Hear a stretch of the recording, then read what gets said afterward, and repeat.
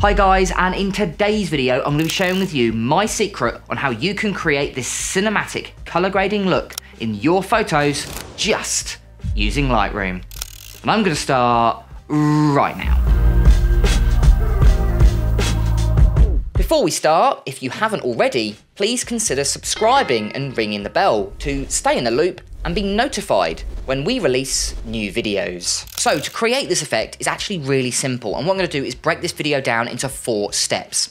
So step 1 is going to be overall global adjustments, changing the overall exposure and tone of our photo. Step 2 is going to be color grading, so how can we create a cinematic look with our colors. Step 3 is going to be local adjustment, so using masking to really emphasize certain parts of our photo and also add in a flaring effect if you can in your image. And then lastly, we're going to got is photo effects. So what we can do to actually really emphasize by adding in grain as well as adding in a vignette to our photo.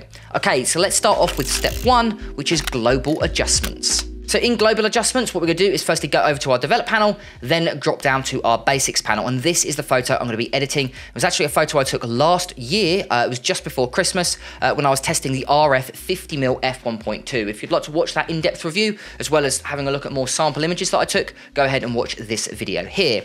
But okay, what we're going to do firstly is open up the basics panel, and then we're going to drop down to our white balance. Now, I did shoot this on auto white balance, and I'm finding the photo a little bit too warm, especially for the time of day. So what I'm going to do is go to my temperature here. I'm actually going to drop that down to around about 3,500 Kelvin. And immediately that's made the photo look a lot more cinematic, adding a more cooler tone, especially to the shadows. And I'm actually going to leave the tint alone, and we'll adjust that later on after we've done color grading, just in case it's ever so slightly off. Okay, so the first thing I'll do is go to my exposure. I'm going to bring that up ever so slightly, so I might bring it up right around about 0.25 of a stop, just brightening it ever so slightly, as I did find it was a little bit too dark. Okay, so we're going to skip out contrast and let's go to highlights. Now, although this photo was shot at nighttime, there is a lot of highlights because there's a lot of light sources in the image. So we can actually target those specifically by going to our highlights and dropping that down. I might drop it down by around about minus 30% in this example. Adds a little bit more definition to the actual shape of those lights there, as well as just affecting it. And what we'll do is we'll add in a more of a glow effect later on to really target specific areas, but we'll do that in step 3. Now with the shadows here, again, we want to raise those because there's a lot of shadows in this image. Again, it was shot at night time. So we'll go for around about plus 40 in this example. And then with the blacks here, or with the white and blacks, I want to add a little bit more contrast. So what I'm going to do is go to the whites here, increase that by plus 10, and then go to the blacks and also drop that down by minus 10. This is a great way to add in a little bit more dynamic range to our image. And again, you can actually reference in the very top corner, you can reference your histogram if you need to. Okay, so now let's drop down to texture, clarity, and dehaze. And this is a great way to add a little bit more sharpening effect to our image without actually sharpening the image entirely. So what we're going to do is go to our texture first. I'm going to add in a small amount of texture. Probably go for around about plus 10 there. And then with our clarity, I'm going to increase that because, again, this was shot with the rain. I really want to define that rain in the image. And the best way to do that is go to clarity. I'm going to increase that by around about plus 20 in this example. But I'm actually going to leave dehaze alone. And for the reason, we really want to add in some haze later on when we're adding in that cinematic look with our flaring elements we can do with the light sources in the image, but we'll do that in masking. So I'm actually going to leave dehaze alone in this example. But if you're finding there's too much haze in your image, you can reduce that down if you want to. Okay, so now let's move to vibrance and saturation. Now there is a difference. If you didn't know, go ahead and watch this video here. But basically, vibrance and saturation target different colors within our image, or where the colors fall within shadows, midtones, and highlights. Now to do that, I'm actually going to increase the vibrance by plus 10, and then increase the saturation by a little bit smaller by plus 5. This will really target the bright red bus, because again, I shot this in London. London's famous for these bright red buses, and I really want to emphasize that in this image. So ever so slightly increase the vibrance there will actually help this photo. Okay, so let's move out of the basics panel, and now let's go to the tone curve. Now in the tone curve, I'm going to leave the point curve alone. I'm just going to be affecting our red, green, and blue channels. And it's the reason we didn't add in contrast earlier, because we're going to add in color contrast. And we're going to be really specific of where we're adding in our contrast to our photo. And that's what's really nice about, instead of just using the contrast slider, we can actually use color contrast in the curves adjustment layer to target specific parts of our image. So instead of just adding contrast everywhere, we can target different exposure parts of our image, which is really nice. Takes back more control of our image there. So what I'm going to do is raise up the blacks ever so slightly. then really bring down those shadows there. Bring up those darker shadows. So bring down those darker shadows, bring up those lighter shadows, almost mid-tones there. Then bring up those whites. Now this image will look crazy. You'll think, what am I doing? But actually this works really nicely, but you need to apply it to all 3 channels. So, I've made a mistake there. Don't want to add an effect there. There we go. So we'll go for an effect like so. So we'll go for something like so. So basically adding in a black area or removing black, then adding in a little bit of a darker shadow and bringing it up into a higher highlights. So what I'm gonna do is right click on that, copy channel settings, go to our green channel, right click, paste channel settings, and then go to our blue channel, right click, paste channel settings. And you can see we've added in a really nice, strong contrasting effect. Now, if you're finding it's too strong, all you'll need to do is just bring back some of these effects. But remember to copy any changes you've made from one channel to another. They need to be consistent across all 3 channels. So basically, we've added in a lot of contrast to the shadows, but not as much contrast to the midtones and a little bit more contrast to the highlights. So we can be really specific on where we've done it. And you can see it makes a really big impact to the photo. So if I do the before, and after, we've added a lot more contrast and definition and really brought out that rain in the image, which I am really happy with. Okay, so that's all we're going to be doing to global adjustments. Let's move over to step 2, which is going to be color grading.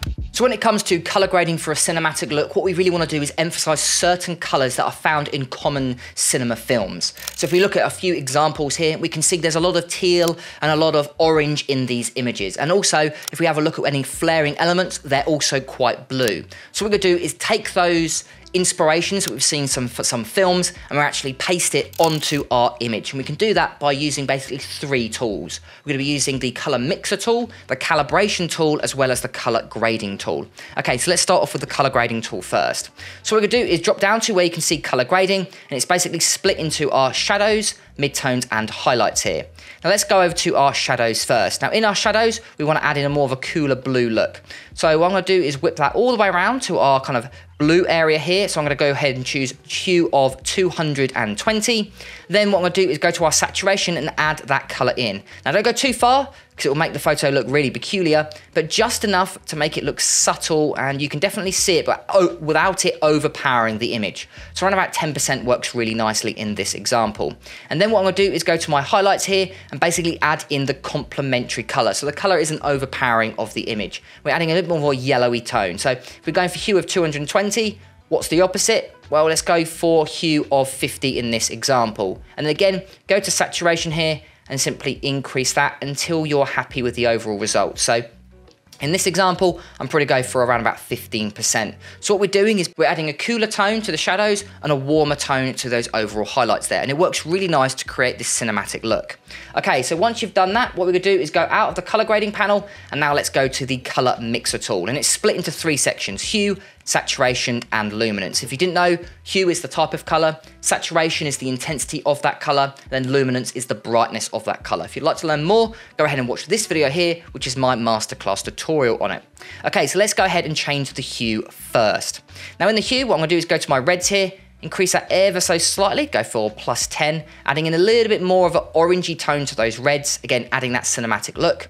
And then again, it's the same situation with the oranges. Let's make them a little bit more orange by dropping that down to around about -15. Now with the yellows here, I'm gonna add in a very orangey tone, so I'm gonna go for -70 in the yellows. And then with the green here, I'm gonna go for a similar amount, but this time a little bit more. I'm gonna go for -80 there. Now with the aquas here, again, you wanna add a bit more of a tealy look. So we can do that by increasing those to +60. And it's the opposite with the blues. So we want to add the more tealy look. So again, removing blue from those blues, and we can go for around about -30. And in this example, we're actually going to leave purple and magenta alone. Now what we're going to do is move over to our saturation.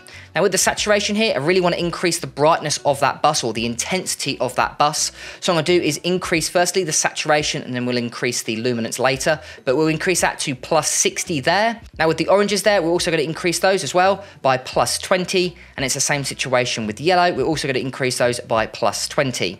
Then with the green, we're going to go for a little bit of a stronger effect. So we'll go for around about +40 in this example. And then what we'll do is we'll move down to aquas, blues, and purples, and we're actually going to reduce the saturation. So I'm going to go for -20 in the aquas, -50 in the blues, and and then minus 25 in the magentas, and it's the same situation with the purples. So we're adding in color in our warmer tones and removing some of the brightness in our cooler tones. Now, if you're finding it's a bit too strong, what you can do is actually just reduce those numbers ever so slightly. So I might go for the blues there. I might, instead of going for minus 50, I might go for minus 30, and with aquas, I might go for minus 15. I found it's a little bit overpowering in this example, although there is a lot of blues in the image already. Lastly, let's head over to luminance there, and we're going to do two changes. Brightness of that bus, we're going to increase that. No more than plus 30 there, that's a good example. And then with the greens here, again, drop those down, darken those there, go for minus 40, and it's the same situation with aquas. Let's bring those down again. Let's go for minus 40, and then lastly, we've got the blues there. Let's drop that down by minus 20. So that's all we're going to be doing in the color mixer tool. We can see we've actually made a really big impact. So if you do the before and the after, we've done it, added a little bit more of a tealy orange look to our images, and I'm really, really liking it. But what we'll do is we'll emphasize it even further when it comes to local adjustments, because we can be really targeted of what we're adding and where. Okay, so lastly, what we'll do is turn off the color mixer tool, and let's go drop down to calibration tool. Now, this is a really helpful tool to creating a cinematic effect, because all we need to do is just affect two sliders. The green primary slider of hue, and then the blue primary slider, and then we're going to affect the hue. So with the hue here, what we're going to do is increase that by plus 10. Let's go to plus 10 there. And then with the hue here, we're also going to drop that down by minus 20. And what that will do is it will make a little bit more of a tealy orangey look in our image, which again, I think represents cinematic in quite a nice way. So what we do is the before and after. This works really nicely in this photo. And what we can do is quickly show the before and after overall. So here is the before, you can see, and here's the after. Already, it's looking really cinematic. Okay, let's go ahead and make it even more cinematic by moving over to step 3, which is local adjustments. Now, in local adjustments, all we're going to be doing is basically creating a few masks to really emphasize certain parts of our image. Okay, so let's move over to our masking panel. We're actually going to create, or the first mask, and it's a part 2 mask, is what we're going to do is go down to our radial gradient here, and we want to emphasize the front bus. We're going to go ahead and create almost like an anamorphic flare effect. So to do that, go ahead and create a radial gradient, but make it very long and very thin. Go for something like so. And we're going to create 2 of them. So we're going to go for create one like so, and then obviously we need another one for the other headlight. So we go down to add, go all the way down to radial gradient, and again, select the other one and create a nice thin one like so. And then this time, what we're going to do is go to our exposure. We're going to brighten that up, go for maybe 0.75. And then we're going to go to our temperature here and drop that down, adding in that blue. So we go for about minus 20 there. Now, if you're finding it's a bit too thin, you can actually bring them up a little bit, but making sure they kind of match each other there, as you can see. Creating that anamorphic flare effect. Now, obviously, depending on where the lights are in the image, again, when and where you want to add them, but I really like that effect. But I'm finding the kind of reflecting off of the road there quite strong, so we can actually darken that down to really emphasize that bus. So to do that, create new mask, go to linear gradient, and this time I'm just going to go ahead and affect the bottom image, bottom part of the image here, and all I'm going to do is go to my exposure and just bring that down, really emphasizing that bus there. And you can see that anamorphic flare is working really, really nicely. Of course, if you wanted to, after you've exported it, you can add in an anamorphic flare in Photoshop if that's something you wanted to, but I actually quite liking it here because it's a little bit more subtle, but if you wanted to, that's something you can always do. And then lastly, what I'm going to do is actually just darken the overall foreground here, or just the sky section you can see. So to do that, what I'm going to do is go to create new mask, go to linear gradient, again, just darken that. I'm going to go ahead and just bring that down, but not by too much. Go for something like so. Go for something. There we go. So you can see it's working really nicely. Now, if you still want the bus to pop even more, you can create one more mask. I'm going to go ahead and create a radial gradient, select the overall bus there. Just basically this particular type of mask I like calling kind of like the focal point mask. So where does your eyes first go to in the image? And you basically want to brighten that small section. So what I'm going to do is go to do that and just brighten it ever so slightly. Around about maybe 0.3 there. So I just call that basically my focal point mask. Where do you first look? And then basically just add a mask, brightening it overall. So what I'm gonna do is go back, and already that's made a decent impact. What I could do is show you the whole mask. If I do the before and after, we've added in this real specific look, which makes it look really cinematic. Now, I'm finding the bus headlights maybe a little bit too blue. So what I might do is drop that down by minus 10 instead of minus 20. I think that works quite nicely, but it's adding in that nice subtle anamorphic flare, which I really like for this photo. Okay, so let's lastly move on to step 4, which is photo effects. Now in photo effects, what we're gonna do is go into our effects here.